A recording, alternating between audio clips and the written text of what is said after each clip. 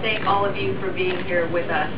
You know, I have just had the most extraordinary time here in Hawaii, meeting people who are supporting my mom, meeting Democrats who care so passionately about the issues that my mom has worked on her whole life and wants to continue to work on, whether that be affordable housing, affordable quality health care,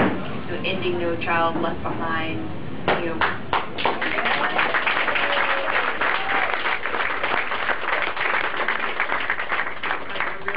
toward a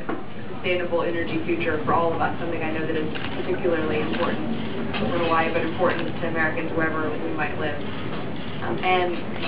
I just am so encouraged by the response that I have gotten as I've talked to people about the issues that really matter to people who live here in Hawaii or people who are even just visiting here. That as I do talk to people, it really resonates, and people